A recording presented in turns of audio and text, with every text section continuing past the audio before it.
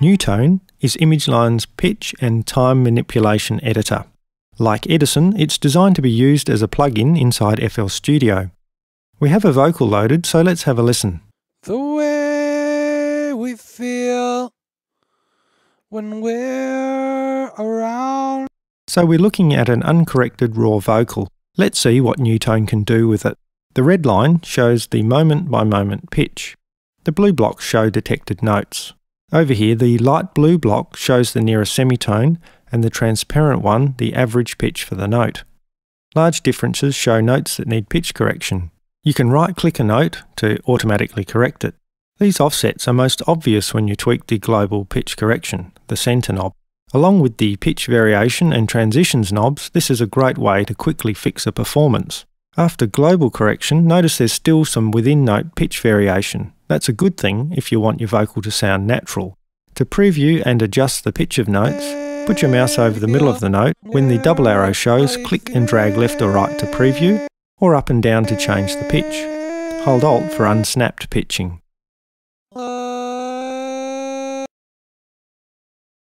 The way we feel. What about more detailed editing? This C5 note shows some drift pitching up across the start. To fix this, we can use the Advanced mode, which gives us some note-by-note controls. There are two ways of selecting Advanced mode.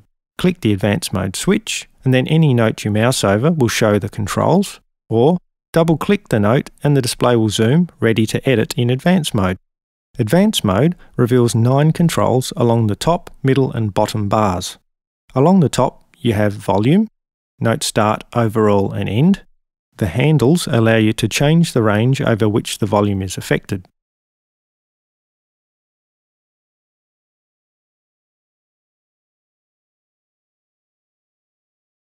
In the middle is note position.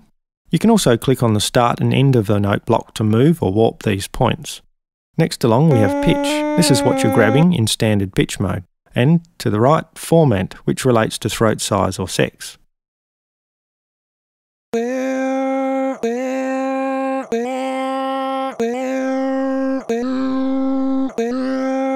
Down the bottom we have pitch for the note start and end. And finally, rather than absolute pitch, you can adjust pitch variation within the note. At the moment, I just want to tweak the start of the note, so I'll select a range and push the pitch back up.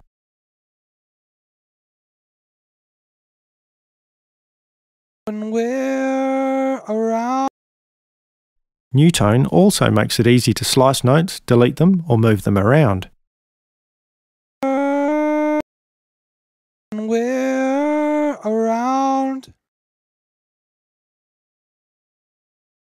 When we're around. Next, let's look at Newtone's integration with FL Studio. I've loaded Newtone on a mixer track that has a vocal. If I drag the vocal from the audio clip and drop it on Newtone, we can then mute the original and get to work. This button slaves Newtone to FL Studio's transport.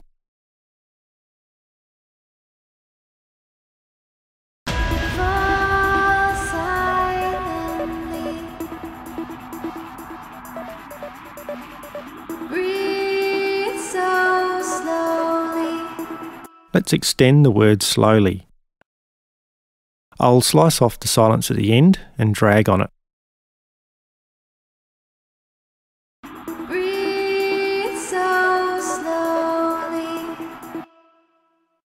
Once I'm done, I can send it back to the playlist with the Send to Playlist button.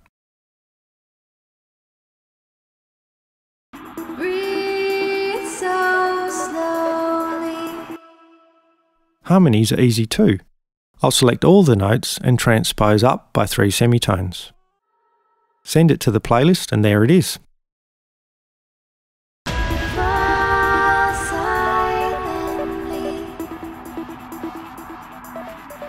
That's some nice integration.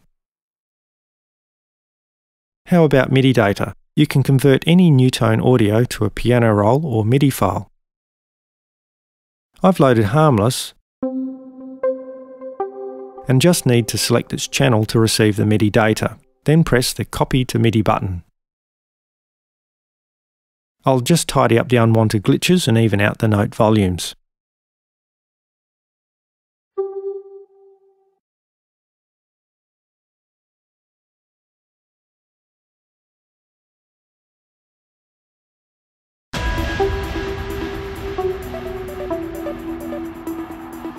MIDI audio, it's all seamless. I hope this gives you an idea of what you can do with Newtone. Until next time, enjoy thinking of ways to abuse Newtone.